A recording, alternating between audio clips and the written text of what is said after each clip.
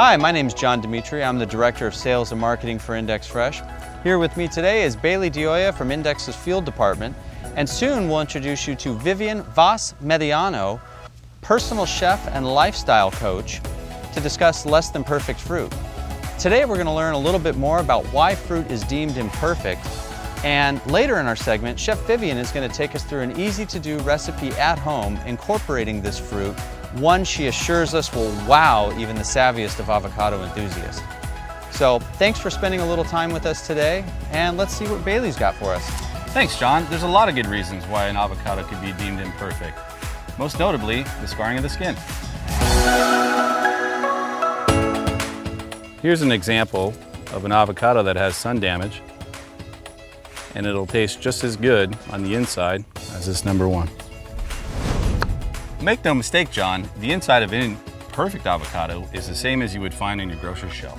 Wow, thanks Bailey, that was really informative. Hey, let's go see what Vivian's got cooking. Hi, my name is Vivian and I'm ready to show you how to make a delicious recipe using less than perfect avocados. At home, I make salads with different kinds of mixed vegetables and herbs for different kinds of texture. Here I have broccoli, cauliflower, tomato, peppers, and mangoes, cilantro, mint, and parsley, and cucumbers that I spiralized. It's as easy as 1, 2, 3. I'm going to slice the avocado open, mix it with some lime juice and ginger that I have mixed together, and then assemble the salad. Let's get to cutting this avocado.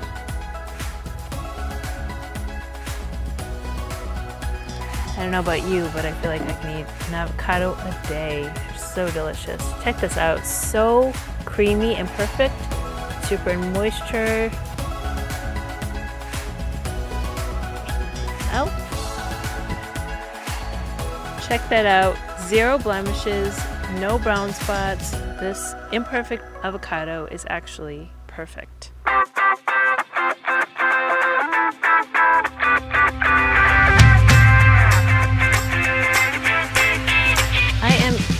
Up right now, I'm going to be using the avocado for the salad dressing, as I had already mentioned.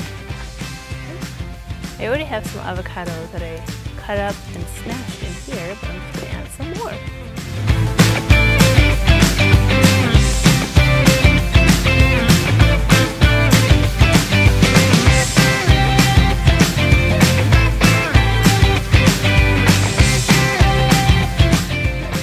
Here I have several limes that I've squeezed and some freshly grated ginger along with some salt. I'm just going to pour this into my avocados that I just mashed to make my salad dressing. I'm just going to pour this lime ginger juice over the avocados, and then I'm just going to mix everything up, and then I'm going to assemble my salad and just pour this on top.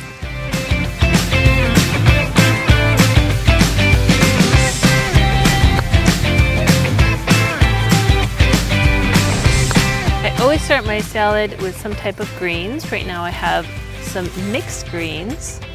Then I'm going to add my cauliflower and broccoli, my tomatoes, mango, and pepper, all my amazing herbs, cilantro, mint, and parsley.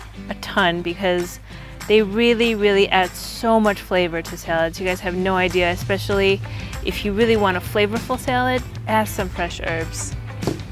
Cucumber noodles, because everyone has a zoodle maker these days, and cucumber noodles are just fun and they add a new texture instead of just chopping up your cucumbers. So top that off. And pickled onions for the last thing here are super easy to make. Just some red wine vinegar, salt, and some sugar. Let them sit for a couple days.